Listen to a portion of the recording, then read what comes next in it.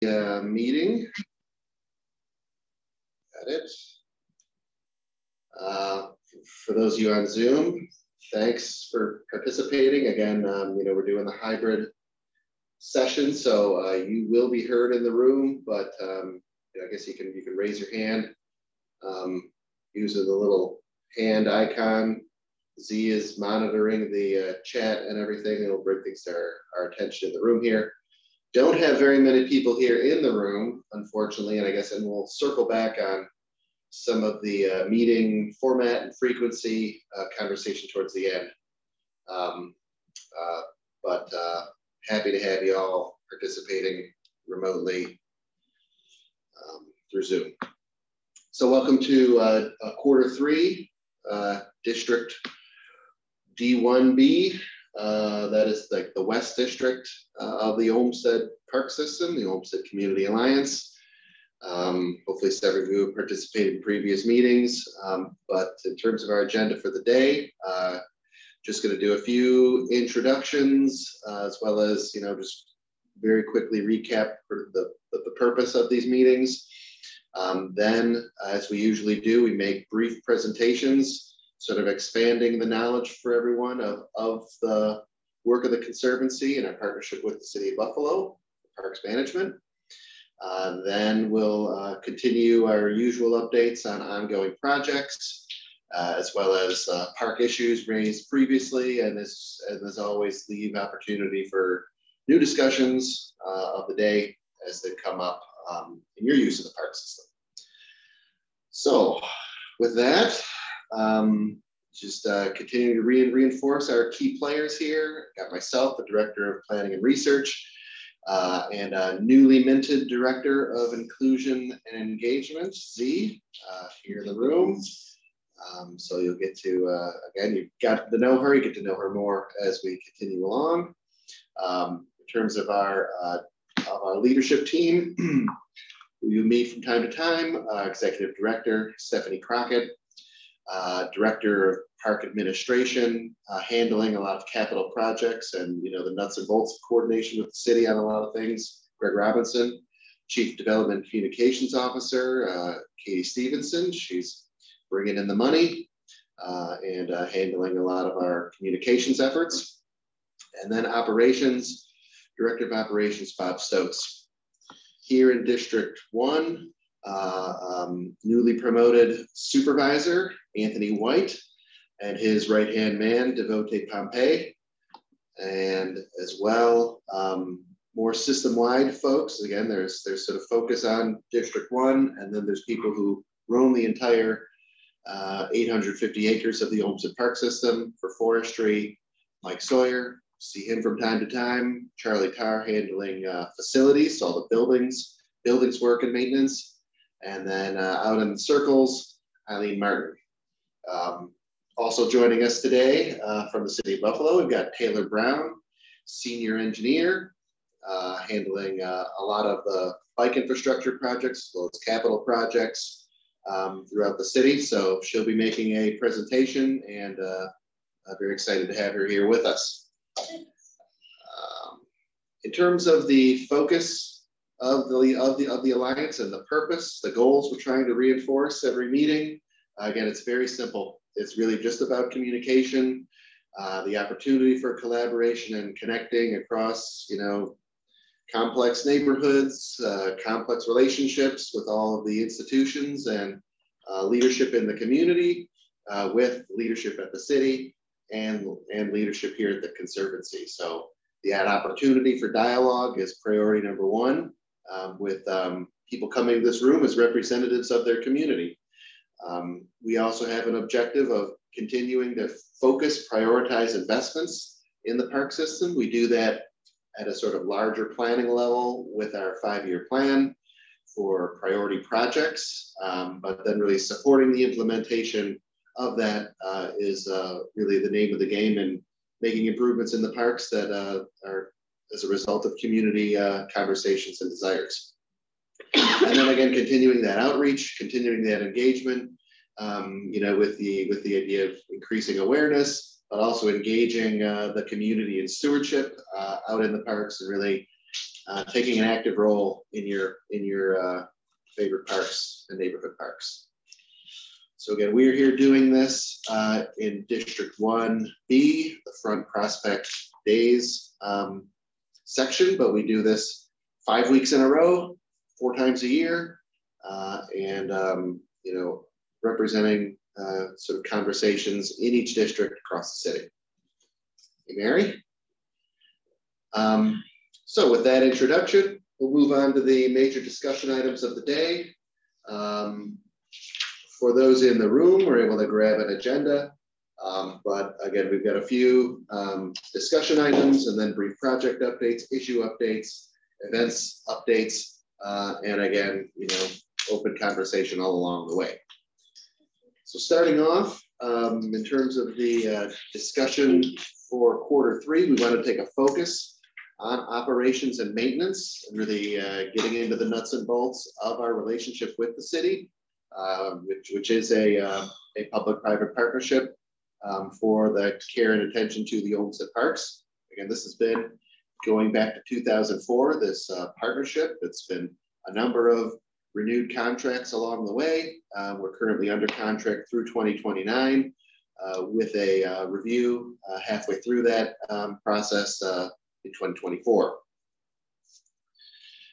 This is a lot of words, a lot of bullets, which I usually try and avoid in presentations, but felt it was important just to really lay out all the details of who does what in this partnership. So with regard to responsibilities of the Conservancy, you're going to see maintenance, a lot of the word maintenance on this list, but you know, for turf, trees and gardens, sort of that first line of litter pickup, graffiti removal, dealing with the furnishings out in the park, the park furnishings, and making sure those are in good shape. When winter rolls around, managing the walkways, the pathways with snow removal and salting, the day-to-day work of keeping all of the athletic courts maintained, cleaned, and in operation. Same with the athletic fields, handling the mowing and the maintenance of the Marco clay on baseball, marking fields, etc. With golf courses, we not only do the maintenance, but we manage the golf courses. So basically handling the customer service side, but also the maintenance side. In irrigation, we handle the irrigation systems maintenance. So where we have the benefit of having functional irrigation systems, we're taking care of the maintenance, making sure those are running. The portable toilets contract, we handle that management. Equipment, we handle the maintenance. I got repairs in parentheses, so we'll maintain the equipment, grease it, you know, keep the tires in shape, but major repairs, those are handled by the city and city-owned equipment. And then with park facilities, we'll handle the cleaning and maintaining of those facilities, unless there is a separate vendor contracted or sort of separate person running that facility. An example in this district would be the library, which sits in Prospect Park, but it is obviously run by the library system. City of Buffalo handles the trash pickup.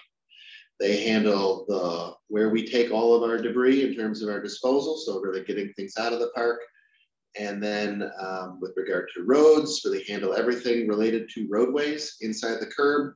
From the summertime, the street sweeping, the light poles that light, handle everything related to light poles and lighting. With regard to courts, the resurfacing, so the sort of capital investment into courts and recreational features handled by the city. Any repairs, again, with roadways, covering everything from maintenance and repairs, plowing and salting. And then with back-end pathways, where we're doing the sort of the maintenance of pathways, the repairs and parking lot repairs, dealing with, you know, tripping hazards, etc. That's city role.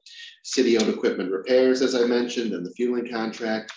Everything related to all the utilities, so storm sewers, all the natural water bodies management, and sticking with water, the ornamental features of ornamental fountains maintenance, turning those on every year. Sticking with water again, the public pools, again, the maintenance, but also the management of those pools. everything related to infrastructure coming into the parks, structural improvements related to park facilities, use, operation, and safety. All of the monuments and statues through the Arts Commission, work with them as well. And then with the police department and parking enforcement, dealing with park security. So I go through all of this, all of these bullets, all of this information, detailed out who does what. But again, the goal here, every step of the way, the sort of magic of the public-private relationship is partnership and supporting each other as we can. So that is always the goal through this effort, is to partner and support. Taking what is a long bulleted list, which we can come back to if there's any questions about this. I do have maps that sort of outline, again, this park boundary and the care and attention within there, but also, again, highlighting facilities, courts, roadways, and all of our monuments and memorials out in the park, and sort of the within Front Park, three groups engaged. In Prospect Park, that grows to 4, with as a aforementioned introduction of the library and sort of their care and attention to their facility and the parking lot. And then Front Park as well, basically all Olmsted, other than the, as we talked about, the fountain feature and the sort of basin pool itself. And then the circles, really just a simple relationship of inside the curb, city management, outside the curb where it's green, Olmsted Parks Conservancy management at both Symphony and Front. So with that, really wanted to sort of again get into the weeds on maintenance responsibilities, but entertain any conversation around this public-private partnership. Thoughts in the room or around? So taking the room, Debbie first. Could you just go back to, you said we had a new supervisor? Oh yeah. At the beginning? I didn't catch that name, so I just wanted to. Anthony White. Okay. He's been the foreman covering part of the system for a while, and it's been elevated to run the whole system with his support staff. So if we have an issue, like I had an issue the other day with trash collection, I wasn't sure who I should address it to. That would be who we should address our issues with our park to. Yep. So you're welcome to talk to Bob Stokes, the director of operations. He should coordinate with who runs this district. Mm-hmm. But I think ideally the way we like it is people develop relationships with the head of their district. So yeah, you should have Anthony's phone number. I can certainly get you Anthony's phone number. Okay, that's fine. Thank you. Yeah. Why don't you just give it to all of us? I don't know if I have it on my phone. I can give it to you. I can certainly send it out. Let's see. I do have it. Do you have it, Z? Let me, hold on. I'll give you a number. I'm not sure it's a 715. 715-5727. No, okay. Are you ready? Yes. Mm-hmm. Okay. 716-609-0927. 0927. Okay. Yes. 716-609-0927.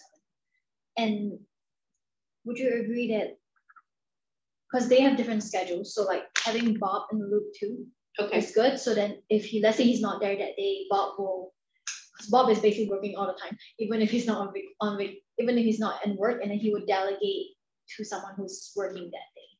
Okay. So having both of them as contacts. Okay. Like sending them a text message both together, and also Bob is Anthony's supervisor, so it would help with accountability. Okay. Making sure that people are accountable for their roles. Good, thank you. Any other discussion on maintenance responsibilities? Yes. Yes, Mary. Okay. So the picture of Base Park had the fountain area, right? So there's a fence around the fountain, and inside the fence are bushes. So I'm confused as to whose responsibility is it to take care of the bushes? All the everything green is Olmsted. Okay. Well, okay. Yep. So Yep, that blue weeds, that's Including the weeds and the. Yes, sadly. Right. Yes. All right. Everything is green is Olmsted. Okay, that is a good way to look at it. Yeah. And then I guess I have a very specific and bizarre maintenance question. And that is the staff religiously weeds wax around the edge of the park, like where the curb meets the street, to the point where the grass along the edge now is dying. And I'm just confused as to why that it happens. Like why they do that. Okay, so this is so basically what's happening is at the edge where you would use a weed whacker to handle anything going across the curb, they're almost grinding the grass back down to its roots within like a 6-inch or it's probably like that. You think that? Yeah. About that much along the Yeah, edge of the I don't know. I haven't really looked at it, but I'm overly sensitive to grass not growing in Days Park, as you are personally well aware. So. Yeah, that's certainly just a behavior to correct. You know, and again, I think it's good information back to our operations team. You know, we're hiring new people every year. That person just may not you know, have gotten their technique down to the way it should be. But yeah, we don't want to. We do not want to take grass down past it encroaching over a curb where it shouldn't be. So is that then something that we should address with Anthony and Bob, just to let them know that it's happening so that they can then pass the word down? Yeah, you're welcome to follow up. This is everything that comes into this meeting. You know, we'll bring along as well, but you are also welcome to follow up on that directly.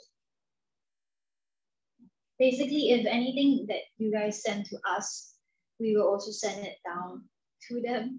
And sometimes because we are more in front of our computers, we are with our phones more than they are, we might be able to get to the requests and issues faster and be able to be like, Anthony is not free today, reach out to this person. You know what I mean? Does that make sense? Yeah. So from a technical or delegation standpoint, administrative staff might be able to help them. So I would say if someone doesn't respond, reach out to us. Like there's different points of context, and hopefully that's helpful. Okay. Any other details to be discussed on maintenance and the maintenance partnership?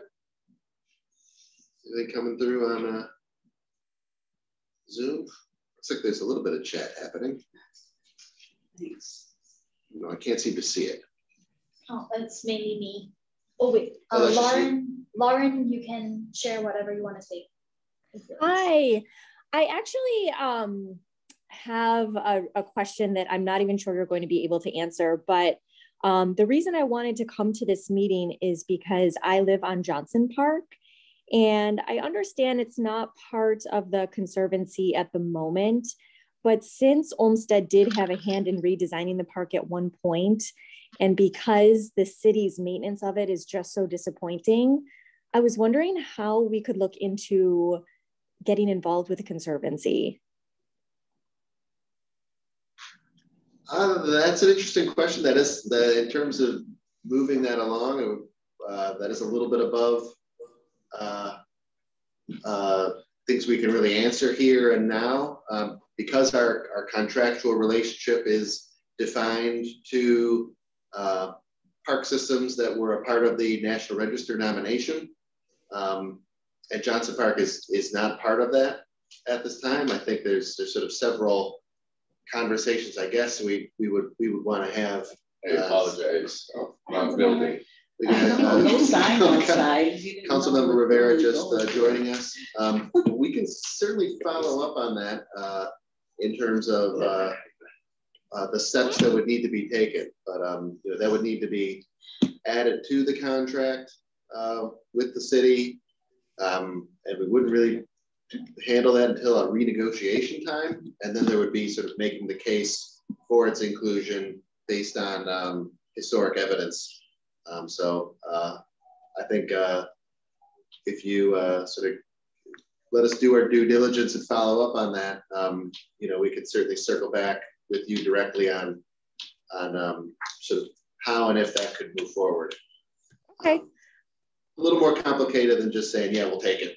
I know, of course. I know. I just didn't know where to start. I reached out to our councilman, Mitch Nowakowski, and he's very receptive to everything, but I think he just has so much on his plate that it's just not a priority. But having lived here for several years, and we did a huge renovation on our house, and we love the park, but it just seems to be getting worse and worse. There's so much grass missing. There's really no curb left. It's really a shame. So I'd like to do what I can to preserve it. All right. Well, yeah. Well, it's gotten in the notes. I'll bring this back to again our leadership team, and I'll circle back with you directly on, and Councilmember Nowakowski as well, I guess, in terms of where that stands. That would be great. Should I just can I put my email address in the notes, or who could I reach out to just to further the conversation? Lauren, you can put your email address in the chat, and I will make sure to note it down. Okay, thank you so much. Barbara, you raised your hand. Please go ahead. Yeah, so I just wanted to, I'm sure you're not surprised, add on to Lauren's request, and please consider Broderick Park and what all that would involve, because with all the plantings that are there, the Friends of Broderick Park is, it's very challenged to keep up with what it needs. And in addition, I don't know if you saw the press release, but there will be a pocket park at the base of Lafayette. And some of us, in terms of Olmsted vision, see that little dotted line that he made down Lafayette.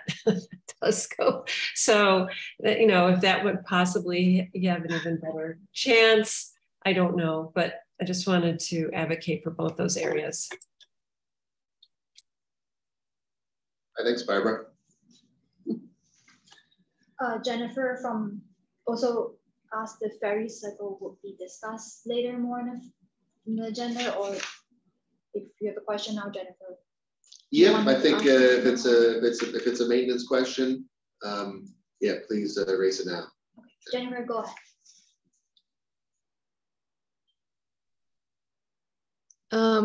I don't know if it's a maintenance question or not. It's definitely a safety question.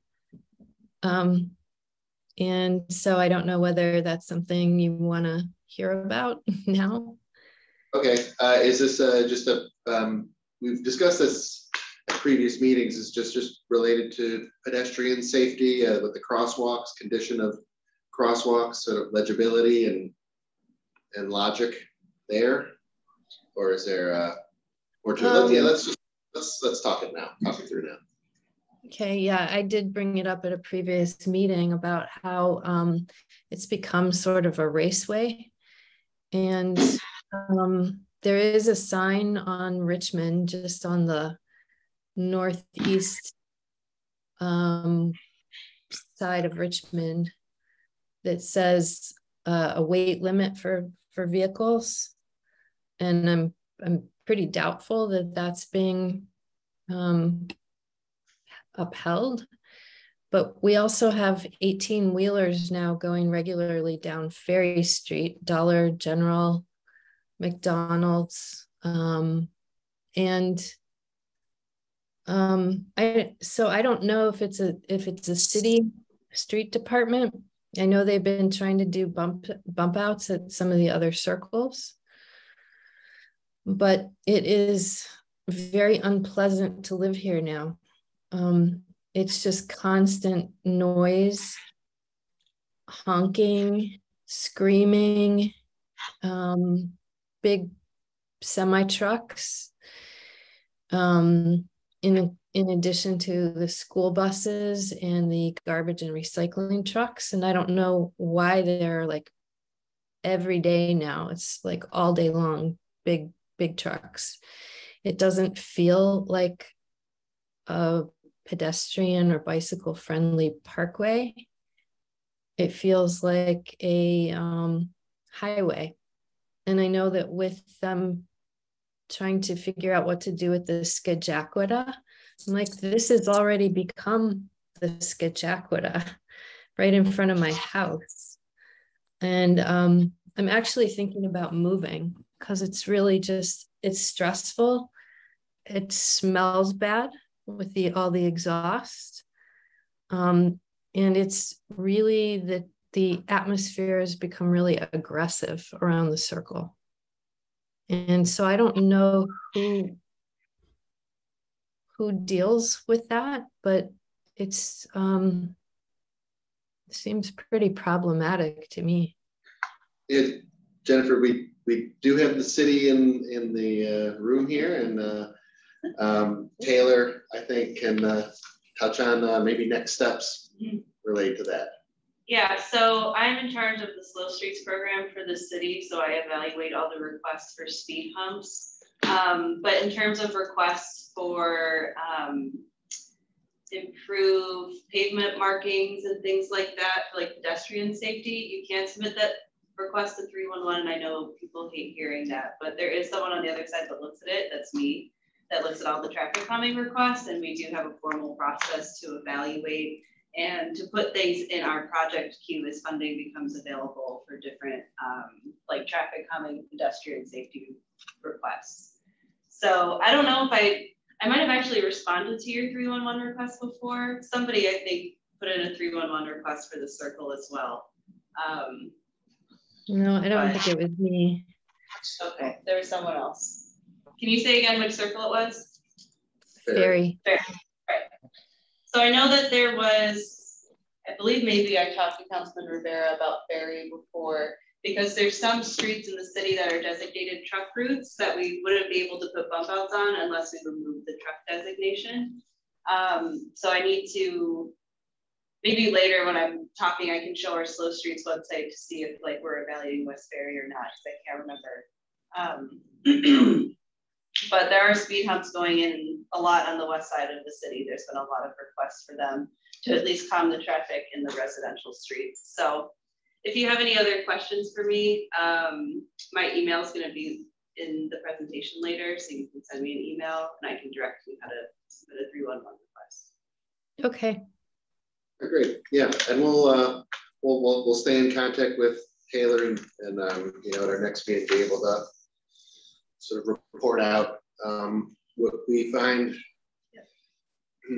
with this effort. I will note, and I did, I think, last meeting, note that Sean Ryan, state senator, has put in for funding sort of as a general request for analysis of looking at how we can do traffic calming in all of the circles in North Buffalo. There's a lot of great work moving forward at Gates Circle, and he engaged the Conservancy on starting a conversation about the rest of them. So you know, if that funding does come through, there'll be further coordination with the city on you know, how we best utilize these resources productively. But you know, again, that's just, it's just a letter in. Budget is still in the works, so we'll know more down the road.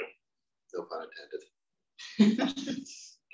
All right. Any other comments specifically tying back to maintenance? And you know, again, that chart of roles and responsibilities.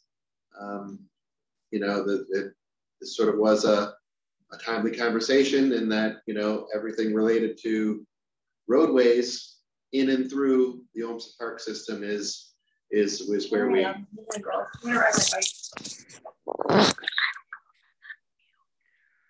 Mute.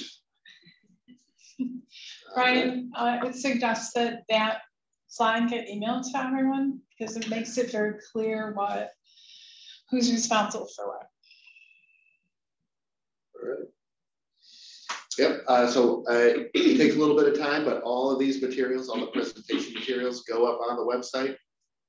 So certainly, if you missed the meeting, know someone who missed the meeting, you'll be able to get at the presentations after the fact. But we can certainly make the effort of just pulling out the slide into a one-page handout kind of thing.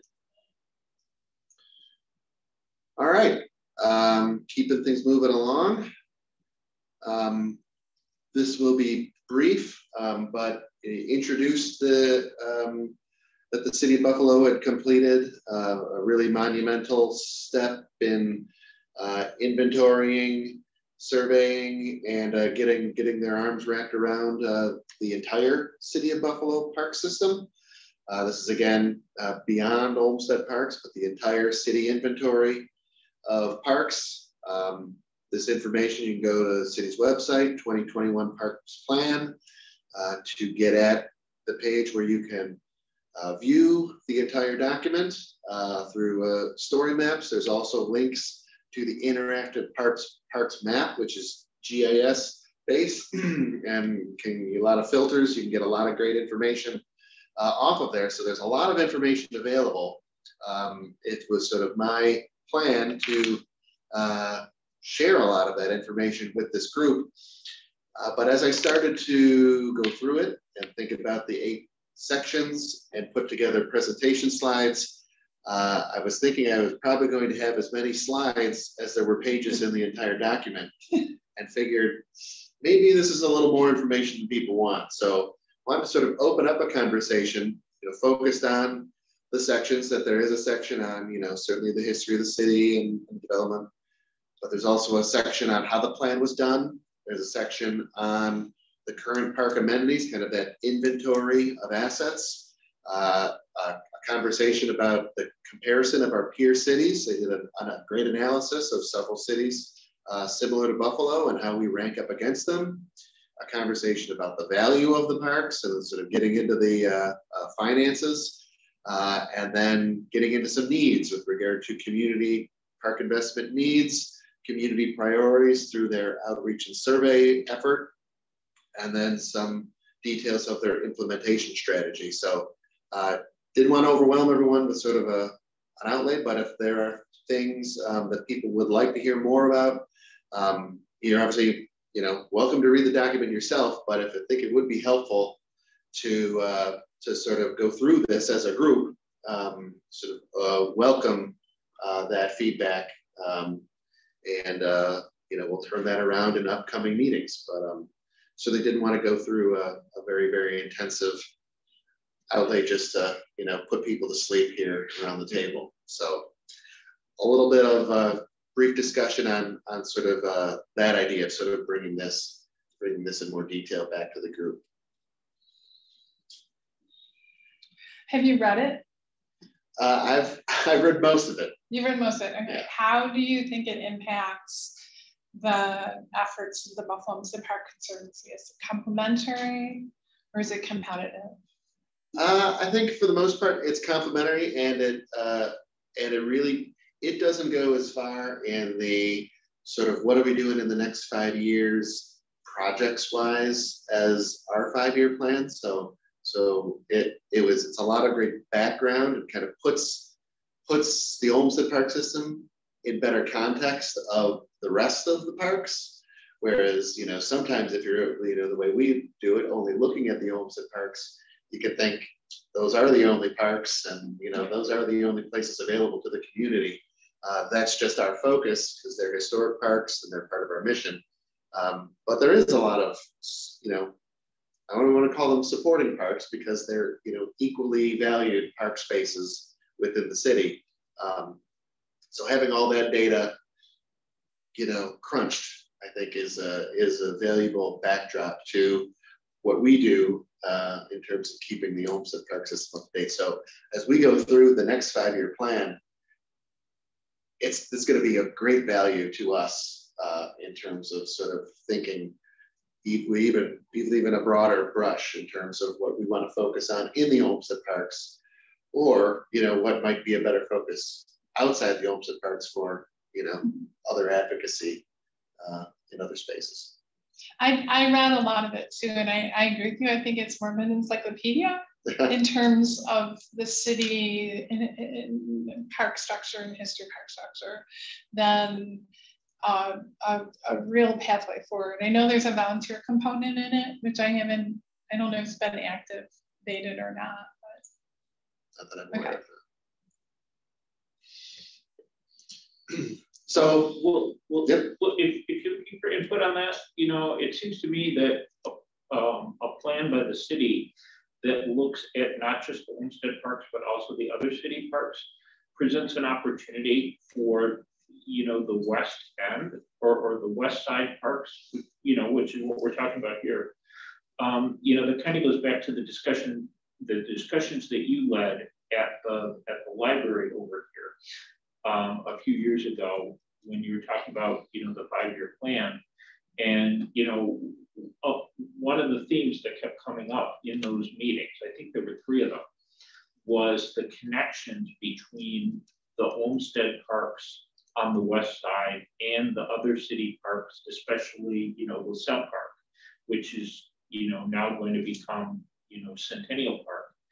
And, you know, the fact that, you know, those, I think there's like 4 parks, you know, Prospect, the Columbus, Front Park, and LaSalle, Centennial. But they're all very close together, but they don't necessarily function well together, but they could, and they need to function better together because there, you know, there's some things, for example, when people are visiting those parks or using those parks, you know, they may want to access, you know, different amenities, you know, like they might want to go across the street and get a hot dog or something like that, you know, like in Tonawanda, you know, if you're in the parks in Tonawanda, you know, you can go across the street to Mississippi Muds, you know, and get some, you know, get something to eat. And that sort of becomes almost like part of the park experience. But you can't really do that on the western end, but you could, because there's areas along Porter Avenue that could probably accommodate, you know, those kinds of seasonal restaurants for park users if there were better connections and if the street were easier to use and felt safer, you know, for people to go back and forth. And also, and because there's people living there, you know, those kinds of seasonal restaurants could actually be sort of year-round, supported by the residents. But also, you know, one of the main issues is that when the Peace Bridge Plaza project happened and the state put in a bunch of infrastructure along Porter Avenue, they didn't necessarily think through very well the connections between those parks. And so one of the things we heard during that series of discussions at the library, you know, a few years ago, was people were coming to meetings talking about how difficult it is to walk or bike between those parks, or how even dangerous it is.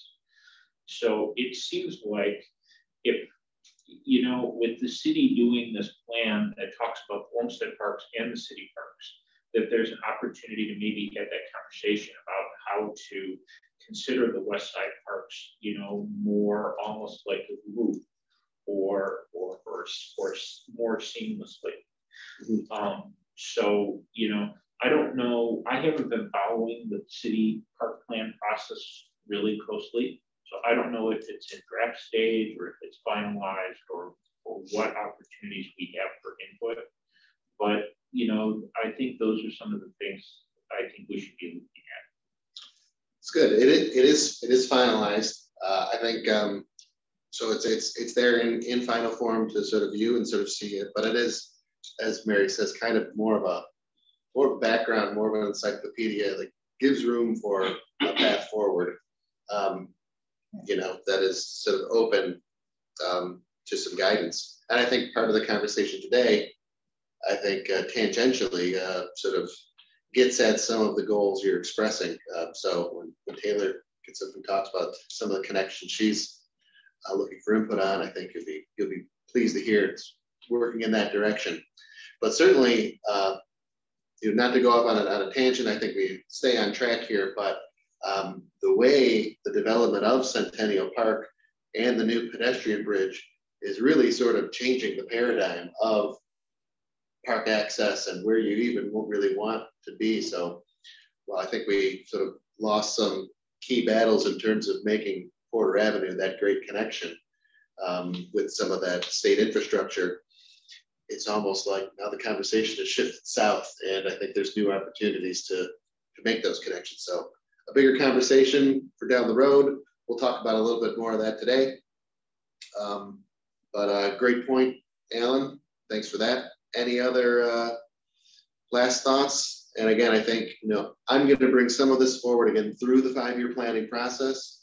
So it's going to come up. I don't need a lot of guidance, but again, I think the idea of you know, toning back my enthusiasm for sharing these sorts of things is probably warranted.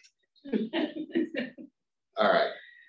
So with that, we're going to move on to more project stuff. And with that, I'm going to turn, and the progress associated, I'm going to turn the floor over to Taylor Brown from City of Buffalo Engineering and talk about the Bust-I Avenue traffic calming project. All right. Okay. Hi, everyone. So my name is Taylor Brown again. I am a senior engineer for the Department of Public Works. You may have worked with me before when I was with the Buffalo Sewer Authority. I worked in the Niagara Street project, some of the great infrastructure. So if my name sounds familiar, I was on the sewer side, but now I've rised up to the street level. But I know Barbara's on this call. I know I've talked to her a lot about Niagara Street and green infrastructure. So nice to see some familiar people. So what I want to do today, the project manager for the Bust-I traffic calming project. So I just wanted to go through at a high level and share what we're proposing for Bust-I adjacent to Front Park, since you know that's part of this district meeting. So the limits of our project are Bust-I Avenue from Massachusetts to Virginia. And recently we sent out mailers to the surrounding neighborhood. So to the east, all the way to Niagara Street, and then to the west, adjacent to Bust-I. We sent out mailers encouraging people to take a survey, just so that we could get some feedback about what issues people were seeing on Bust-I, so that we can get an idea of like how we want to design the street to accommodate some of those issues. So again, I'm going to be focusing, talking mostly about some of the stuff that we're proposing on Bust-I adjacent to Front Park. So I just have this here. So the cross streets include Vermont, Columbus Parkway, and Porter Ave. And Porter Ave we were talking about earlier. So first thing that I wanted to show from the survey, bless you, was what conditions of your travel experience would you like to see improved on Bust-I? I think we got like over 100 responses, and it was mostly people from the surrounding neighborhood, which is like what we really wanted to target, was the people that are living there and experiencing it the most. So a lot of the people said bike lanes. 72% of people wanted to see bike lanes. Let's see what other stats I can give here. 51% of people wanted to see sidewalk improvements. People had a lot of other ideas of like things that they would like to see that weren't options here. So saying that they were seeing issues with speeding, drag racing, ATV dirt bike driving, benches, trees, plants, bump outs, lane reduction, crosswalk improvements. Yeah, so it was very few people that said leave everything as is. They said that there's some things that need to be improved, but a lot of other suggestions. So I'll talk through those more later. But another question that we asked in the survey is, do you support adding these road features? So the main things that we were talking about are project bike lanes, bump outs, which I'll talk more about like what the bump outs would look like for this project later. Repainting crosswalks and stop bars and speed humps. So a lot of people in favor. Let's see. Most respondents supported at least one of these improvements. Let's see, anything else I can glean from this? Mostly people are in favor of the things that we were proposing in terms of road features. And then we asked the question of what would make this project a win for Bust-I, and this was a write-in question. So we kind of categorized what people wrote into these different categories, so we can kind of see like what was the things that people want the most.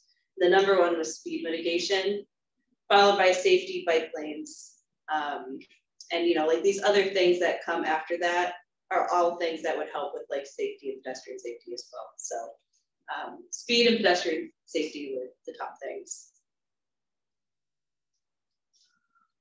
So based on those survey results, I wanted to look at what the existing conditions are and then show a proposed lane configuration for the portion of the park that's adjacent to Bus Eye. So you can see here, I have it zoomed in. So that's Bus Eye Ave heading southbound. There's Front Park and the multi-use path that's in the park that runs along Bus Eye. So just like cutting it down simply, we have for our project within the right of way, 40 feet of width that we have to work with, like what we're proposing to do. So what do we do with that existing 40 feet? Right now we have a parking lane and 2 travel lanes southbound, and that's it. So we're trying to think of what can we do to better use that 40 feet. So this is the proposed lane configuration that we would like to do adjacent to the park. So it'd be reducing the parking lane to 8 feet, still maintaining 2 travel lanes southbound, but slightly reducing the width. But by doing that, we're able to have a protected bike lane on the west side, one going southbound and one going northbound. And the checkered line that you see is a 2-foot buffer with paint to, delineate where bikes should be versus cars.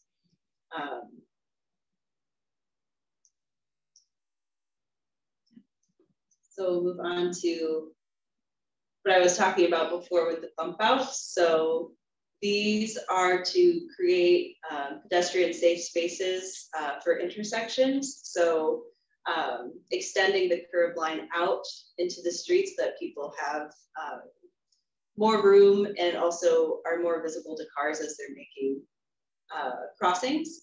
So this is an older rendering. So this bump out is a little bit bigger than what we're proposing because this old rendering, it only showed 1 lane southbound. But we are still proposing a little bit smaller bump outs going out to the width of like the parking lane that's on that one side. So those are still included in the plan, but they're just like a little bit smaller, but it's still, to increase pedestrian safety for like the crosswalks so that, cars can see them and they can see cars, and it makes it safer. You also see the bike lanes on this side. So heading north and southbound. So it'll look very much like that with the buffer striping in between those. Another thing, since there was so many people in the survey that said about speed mitigation, and like before what I mentioned, I'm in charge of the slow streets program for the city with the speed humps. That is something that we would like to do for this project as well. Looking at the traffic volumes for Bus Eye, it's definitely possible. There's a few things that we look at when we're installing speed humps is the traffic. I'm sorry, yep. Did you say speed humps for Bus Eye Avenue? Yes. We were told that we couldn't do speed humps on Bus Eye Avenue because of truck traffic. Right, so that's what I'm like reevaluating with this, is if we're able to remove, from what I see, there's not the truck lane, truck designation for it. And the volumes are low enough. Right, that but only when there's an overflow at the bridge, they open up that gate onto Bus Eye Avenue and they let trucks down, even though they're not supposed to. They do open up the gates. If it's backed up on the throughway, they open up the gates on Bus Eye Avenue and they let truck into the neighborhood. At least for those that live on Bus Eye Avenue, Columbus Parkway, they've seen that. I mean, I've seen it. I mean, it's just bumper to bumper trucks going down Bus Eye Avenue. So I wouldn't know that from like the data that I looked at, so that's helpful. We just saw that with like the survey results, like speed mitigation was like a #1 thing that people wanted resolved. So we're gonna have our proponent of speed humps, trust me. Because I've asked Public Works to consider it, and that's one of the reasons they told me it couldn't be done. So it's interesting. Yeah, I guess I've only been at DPW for a few months, so I don't know if those conversations happened before. But from my perspective, it's something we want our consultant to evaluate as part of this design. I have a question. Yeah. Why 2 lanes southbound? It would seem that creates a need for people to race, right? Well, what we're hoping with, you know, some of like these bump outs and like the bike configuration is we are narrowing the lanes. And so that kind of causes like a mental thing where people feel like squeezed in a little bit and slowing down. So we're hoping that helps with speed mitigation as well, like that landscaping, like that narrowing. But in terms of like the volumes that are seen on the street, like we had to maintain 2 lanes. What are the volumes? I don't have the data in front of me right now, but I can get it to you. Like on a daily traffic basis. Yeah, so DOT provides like a volume count through the state that you can find online. I mean, is it like over 10,000 cars per day, 15,000, anything like that? See, the average Is daily it like is like 3,000 to 4,000 or something. 4,000? Mm-hmm. That doesn't seem like what would justify 2 lanes. Okay. I can send some data back, look back at the design report to see what volumes were used to justify the 2 lanes.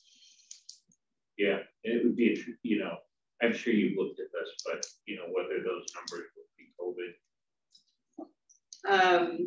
Well, it's actually interesting. 50 years. Lusty's been that wide for 50 years or whatever. It's always been 2 lanes. You know, you come off the thruway and then you got residential streets turning that way. I mean, it's the main thoroughfare to get to Busty, to get back to the Peace Bridge. And you can't just make it a 1-lane street with a bike lane on it. I mean, yeah, I mean, it's I mean, it's a wide street. Change everything. Yeah, I understand where she's coming from. She lives it. I live on Columbus. Yeah, especially talking about like some of the trucks that might be there. Yeah, you know, yeah. It's the main thoroughfare practically. Right. Trying to think if I have anything else with this.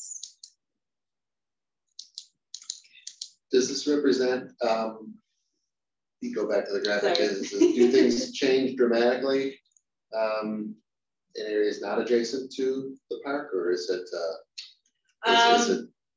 so in some portions, like the bike movements move to like the other side of the street, so more typical, you know, north and southbound on like the adjacent curves. But for this part of the project, they are like together in the There's also the whole big bike lane in the park there, that whole concrete thing. Well, you walk on it, but if you look in the park, that whole blacktop thing is a whole bike thing that you can ride around the park on your bike, right, or a stroller or roller skates, like, or I mean, it's huge there, wide open.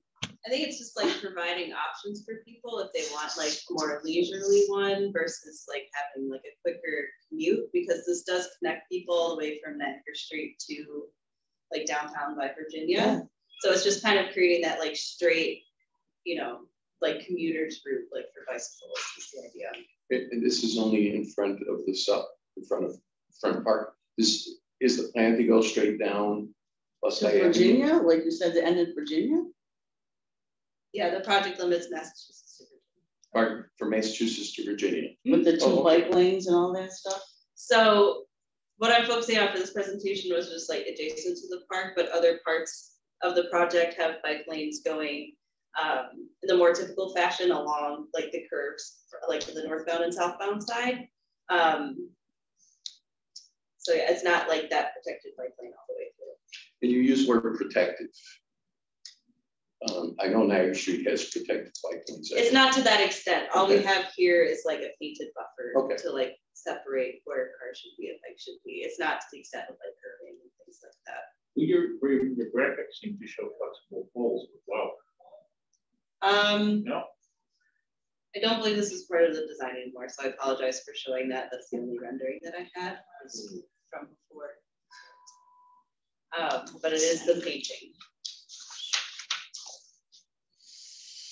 I mean, certainly, I mean, just looking at the fact that you're not even taking away a travel lane and you're able to put in a cycle track protected just shows how wide these existing lanes are. Yeah. It's probably inducing all the speed. So just just narrowing things down where cars should be is helpful.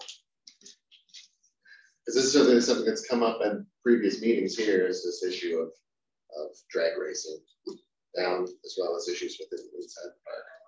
Yeah, so I've received a 311 request asking for speed humps within the park as well, because there are people that throughout there. Is where they're, yeah, so speed humps is like where we started the program, was in the parks throughout the city. So it is something that we're gonna look into, but it's a different like process to put those in versus like the residential streets. So still figuring that out. Just why we're on speed humps, I don't, and you're talking about the park, and that has been one of the major complaints that I receive is the drag racing within the park, the motorcycles, and it was a matter of public safety as well, because we had kids in the park. You have right, whether they're playing soccer or they're at that little playground. And my feeling was that was I mean, I think we needed to move that along this year, but it's not going to get done until next year. But I think of all the things that I'm working with Public Works, I think doing something at Front Park with regards to the boulders, the speed humps, I think that's a priority because that's public safety. And we have videos and pictures from residents of all kinds of activities in the park. And to the point where even the police had a hard time getting people out of the park. I mean, we have videos from people that live across the street on Olmsted Avenue. And there's literally close to 100 cars or more within the park. That's a huge parking lot. I mean, it's a huge parking lot where that statue was. Yeah, I'm glad. I'm just hopeful that we identify the funds to get that done. Yeah, I think that's a matter of public safety. Yeah, because looking at Front Park versus like some of the other parks that we put speed humps in, like the circle, like in Delaware Park, where it's just like the circle that we put them. It's difficult with like the parking lot because I know that's like where a lot of the issues are, where they like, you know, drag race. So I think we just have to like work with our consultant to identify like what would work there in terms of speed humps, like if we're only able to do it at the entrance, but if there's other things that we can do like within the parking lot. Well, the circle is this conversation is the next slideshow. Yeah. Sorry, go ahead. So we can get into those details. Okay. We bring them up once we get through here. Yeah, no, so I didn't have much else. If you have more questions about the project, if you email me, busdi@buffalony.gov. I do actually check that email. And my personal email, if you want it, tbrown@buffalony.gov as well. You can also join our project outreach list. So if you go to our website, Busdi Traffic Calming, you can sign up for updates as the project progresses. Yeah. Anyone on the web have any questions? Okay. Is there money? Is there money? Oh, is there any money? Money is there. It's happening. All right, great. On the northern end, where that flows into Massachusetts, there's a part of an Olmsted circle there. Is that something the city is looking at, sort of enhancing or bringing back? Is it like that half circle that like there's a path that goes along the edge of it? That's part of this as well. It's like figuring out like a bike path to that. If I'm thinking of the same thing you want. Do you have like a preliminary plan for that? I assume you'd be doing that with the Conservancy, because it's a historic feature. Maybe we're talking about the different ones, but in Massachusetts, Brian, you probably remember what the name of that was. The bank. The bank. That's it. You hit the bank. Take it to the bank. Yeah, the bank. The bank. Yeah. Yeah. Because it's right up there by the river bank. Yeah. So yeah, I mean, we were excited to get this presentation and have Taylor join us. We're going to be staying engaged and say anyone who wants to dive into the details, get connected here. But certainly as this project progresses, we'll be bringing updates back. Yeah, so we've sent the plans to them to review as well. So they're aware. And I'm just not sure of what section that you're talking about. So. Sure. In Massachusetts and Busdi, right? Massachusetts, Busdi, yeah. Right in front of Paxville Park. Yeah, Okay. so like this little circle here? Yes. Yeah, so that's part of this project as well, because we're proposing to follow this along for like the bike improvements as well. And are you connecting the two-way cycle track up with the one on Acre Street that's part of this? We're trying to connect it to the river trail that's here. So following this and like connecting it up that way. So if you're on the protected bike lane, the new two-way cycle track on Niagara Street, would there be a seamless connection, or is there? Well, I believe that Niagara Street protected bike lane goes to that off-trail Riverside Park. Like it goes at Niagara and Bustide, like where they join. Yeah. It comes off the road and directs traffic onto that off-trail. Okay. Yep. In just about the two-lane configuration, it just doesn't seem like with those traffic volumes that 2 lanes justified. It's interesting that your original design was for a 1 lane, which seems to me like that was the right impulse. I mean, you know, I don't know exactly what happened, but the impression I would have after seeing that and then hearing that you switched back to a 2-lane configuration is that at some point somebody saw the 1 lane, like maybe the Peace Bridge Authority people or somebody, and said, I don't think that's going to work. You know, you need to take it back to 2 lanes. We took it back to 2 lanes. But personally, it doesn't seem like the traffic numbers justify 2 lanes. I think you should seriously look at a single lane. But I think you know, we just changed traffic on Forest, and to allow for bike lanes and taking away parking spots from people and a bump out that fire trucks and garbage trucks have run over already. And I've never received so many calls yelling and screaming about changing. And it was temporary. We wanted to see, I mean, right, Go Bike, temporary. It's temporary, Go Bike and Department of Public Works. But we received so many complaints and the residents were very upset. So when you talk about traffic and data and that kind of information, I think we need to take a very close look when we change the flow of, I mean, you want to go one lane, we have to be very careful with that. And I like to kind of not happen what happened on Forest, where people are just upset like you wouldn't believe. I mean, I'm sure somebody's called, you've probably heard about it. Yeah. My office has heard about it. Tracy, I'm sorry, will you be doing the kind of experimental design on Bustide, testing out before it's permanent? Oh. Okay. You could definitely try that. In Rochester, we did that with a major street traffic calming or road diet, you know, where we went out and we put temporary barriers to narrow it down to a single lane, and then, you know, took very careful notes along with the city about how it worked and all that kind of thing. So, you know, that might be worth considering. I agree with what the councilman said about Forest Avenue. I think one of the differences here is you're taking a very good, careful, considered approach.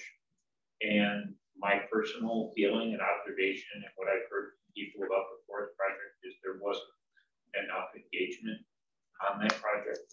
You know I'm a stakeholder in Niagara Street stuff, and I checked early on when I heard about that. I talked to Go Bike and I said, you know, how can I get involved or be part of an advisory committee on this? And they sort of give me the brush off. So almost like, well, we're just going to do our thing. We're going to test this out, and then they did that, and it blew up.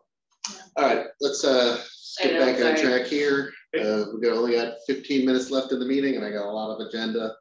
Fortunately, we've great conversation as always, but moving things along. So just basically moving into the park with the same conversation.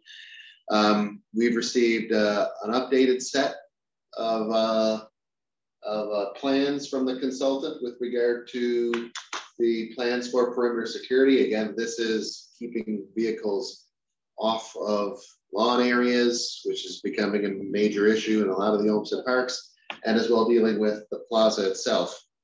The last time we talked about this, the 4 major takeaways from our last meeting, again, 3 months ago in this room, not this room actually, was related to edits to include a fence. Again, the detail, you know, will be attractive. We'll develop a design standard, but a fence separating the playground from the park road, again, it's a form of barrier. Concern in operation about a gate. The proposal is for a arm to come down to close the park at night. The details related to that is the plan is for it to be a solar powered. It will be one that comes down at time, but if you are in the park and you need to leave, as you approach it from the back, it will raise and let you out. So you will not get trapped in the park, but it will sort of clearly designate the park getting closed. The conversation was about the original location was a little bit further up the road.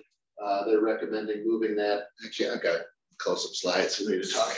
I'll go to better slides or show the details on this. But the gate was a question. Support for the speed tables on the plaza. So we'll close in terms of sort of finding a way to sort of subdivide the large parking lot area. And then the recommendation to incorporate trees along Bus-I, which is pretty much barren of trees, the entire length, sort of build a natural element into the perimeter security. So going place by place, again, these are draft.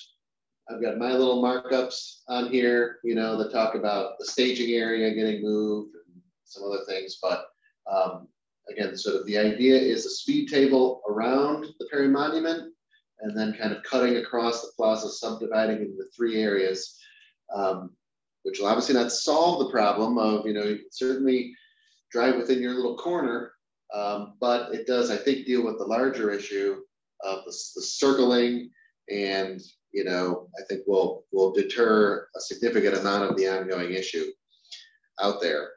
Just moving through these areas, then again, the idea of installation of trees along Bus-I, details to get worked out, but again, boulders all along Bus-I Avenue on the inside of that bike path, street bike path, and then at the entrance, moving that gate closer to the road so that it doesn't allow people into the park and out of sight, but outside the gate.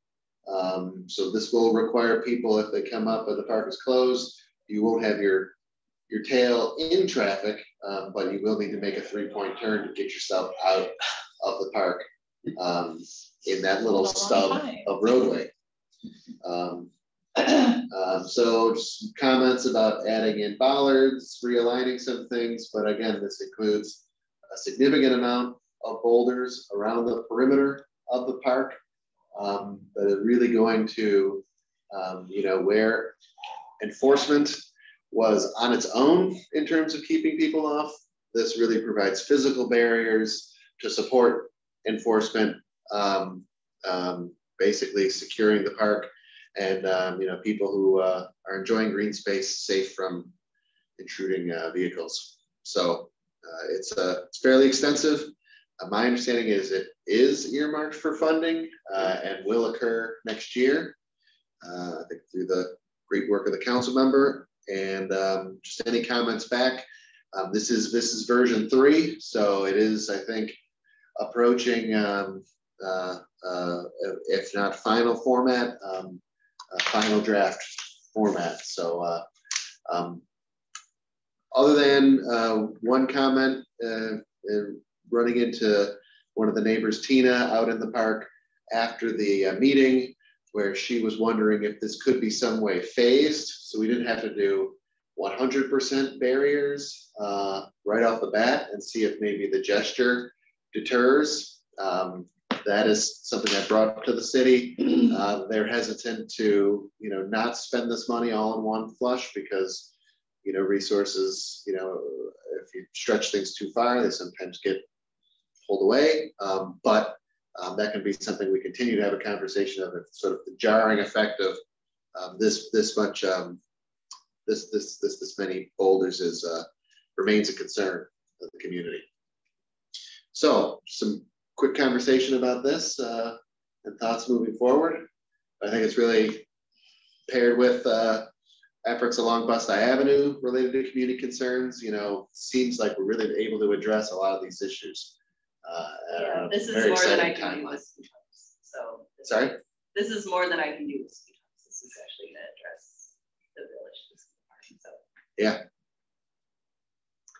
Thoughts, feelings? All right, great. Moving into some quick updates. Prospect Pathways is under construction. If you've been out there, you've seen we've started the work on the what was Columbus Park side, no longer called Columbus Park, but the west side. Was it Prospect Park or West Side Park? Prospect Park. Yep. It was all Prospect Park. It's all back to Prospect. Prospect Park. Back to the original name. The great news about this project is it came in under budget, which is shocking for anything this time of year. So we have some extra money, and I am here to ask, what are some ideas of how we spend extra money? Match the concrete in the Days Park circle. Okay, we can't go off site. I'm sorry. What about doing some work in the shelter that's there? Yeah. So it's about that. Yeah, so it isn't that much money.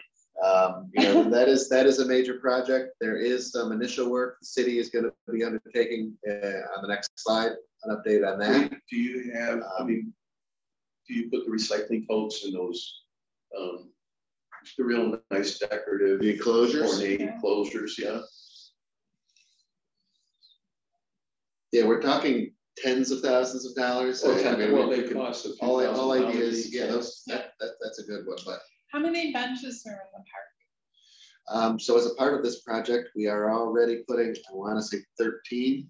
Oh wow! Okay. We're replacing all of the benches with the Olmsted standard, and yeah, I want to say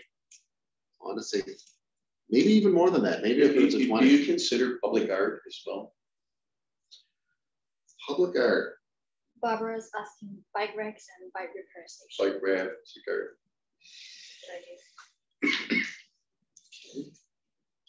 Is there a statue for the plinth that Columbus graced at one time? Is there a statue planned to go there? Yeah, Olmsted.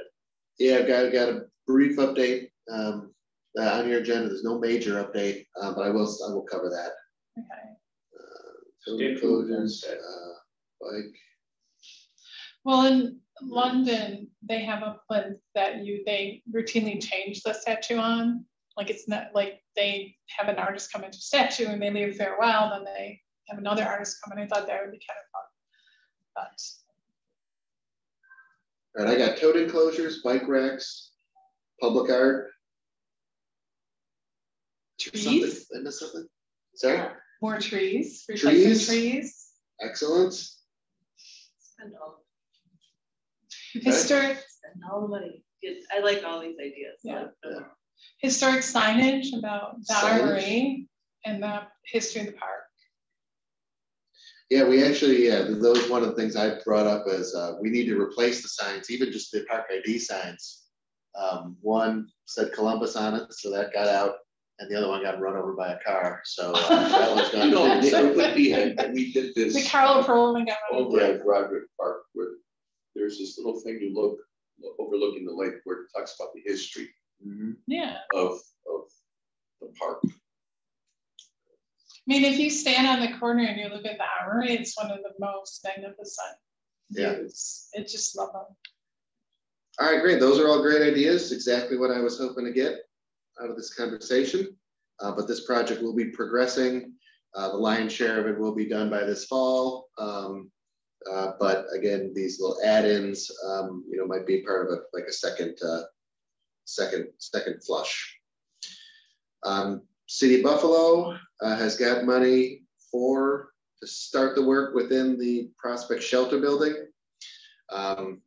Getting work started within buildings can be a very laborious process. It is likely at this point in time getting rebid for a 2023 construction start, but this will start the process of getting investment in that building that's required to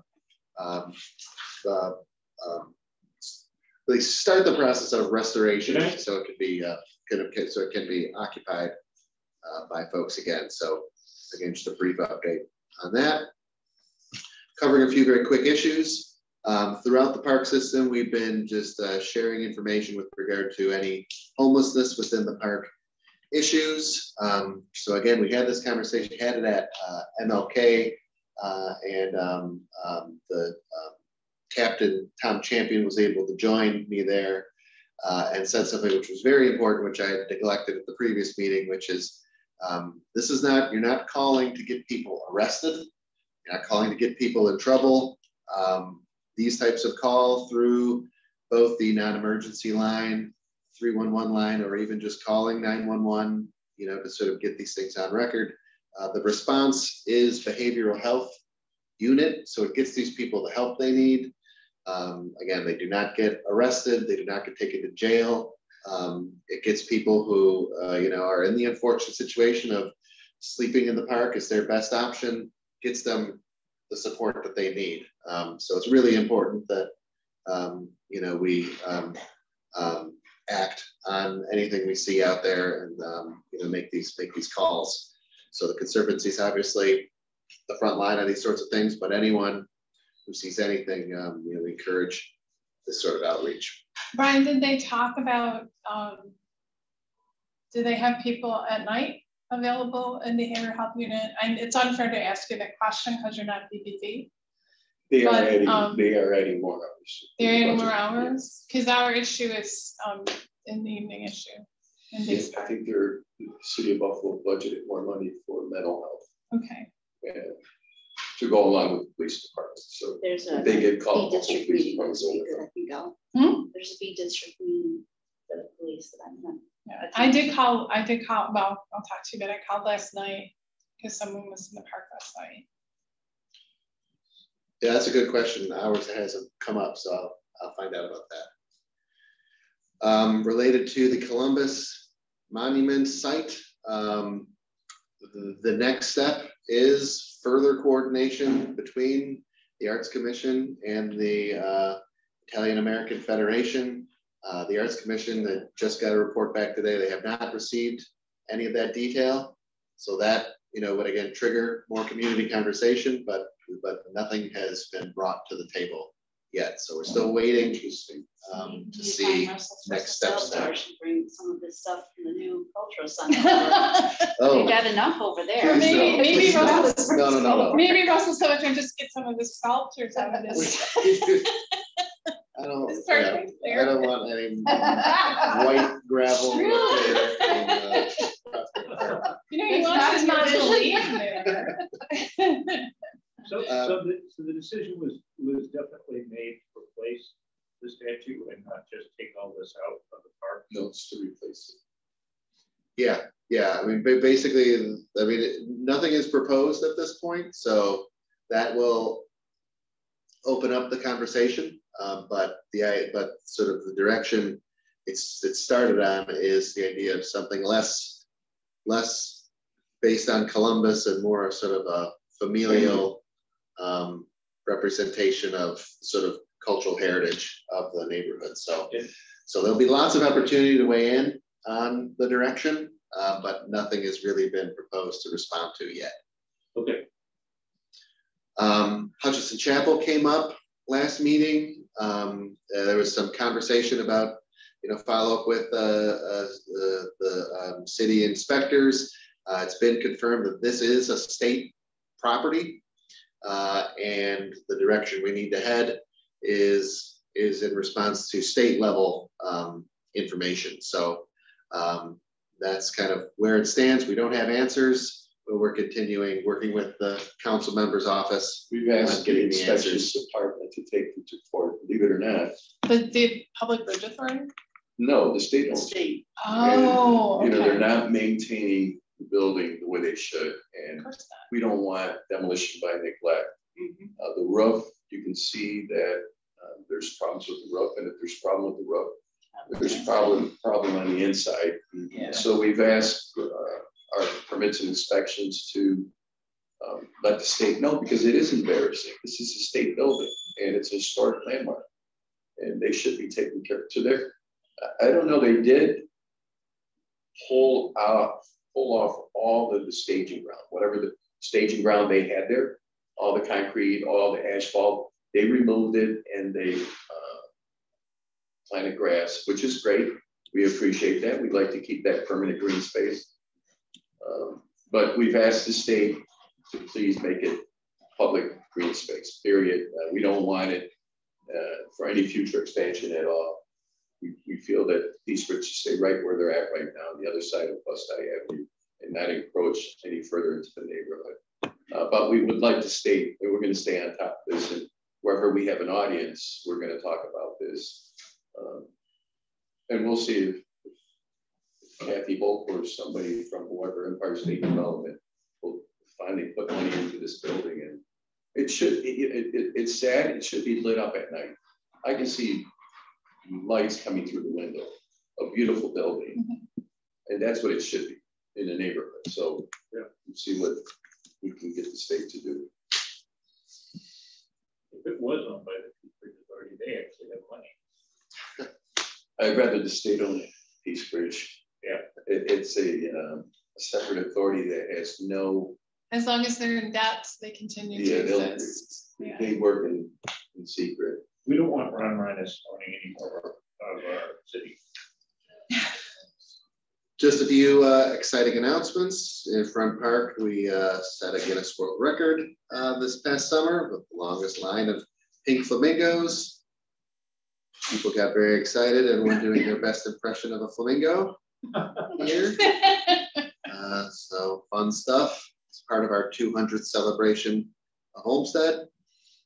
We also, since our last meeting, made some headway in Days Park with a couple volunteer events, one a cleanup, and then a planting project and bed preparation event in June, and anticipated additional events. We did lose our volunteer coordinator following this event at the end of June. I don't think they're related. Not because of it. I don't think they're related, Brian. I was just teeing up that we have a new volunteer coordinator. Christy Munson was hired last month, and she is looking to set another volunteer event in the district back at Front Park at the playground on September 17th from 9 to noon. She will also be, the point of contact, re-engaging Days Park on the Days Park community on future projects. So exciting things to come. Christy's got a great personality for the job, knows a lot about landscaping. We were actually interviewing her for the specialty gardener position, and she had such a good, sort of outward-facing people skills, and sort of found that she'd be a great fit. So she's got a lot of know-how, which is great. And upcoming events, not in this district. Well, actually, yes, in this district, up in Riverside, in D1A. But first in Cass Park, got a couple family movie nights coming up. It seems like the one September 23rd still tentative on whether Shang-Chi and the Legend of the Ten Rings will be the movie, but some fun stuff to make note of out in the park system. So don't forget Parkside Movies in the Meadow. Parkside Movies in the Meadow. Okay. So that is organized by the Parkside Community Association and Yep. It's by the Parkside Launch. Yeah, and I put an article about that on Buffalo Rising. All right. So Great. Yeah, check out. Rising. And the movies are every Friday evening in August. All right. Every Friday in August. Check out Buffalo Rising, and I think probably through the PCA you can find out the list of movies. Yeah. There. So we are over time, but there is certainly an opportunity if people have other burning issues to get on the table. Welcome any discussion. Actually, no, we're not overtime. That clock is fast. We have 1 minute left. So 1 minute left. Any sort of final thoughts or any concerns we want to bring up?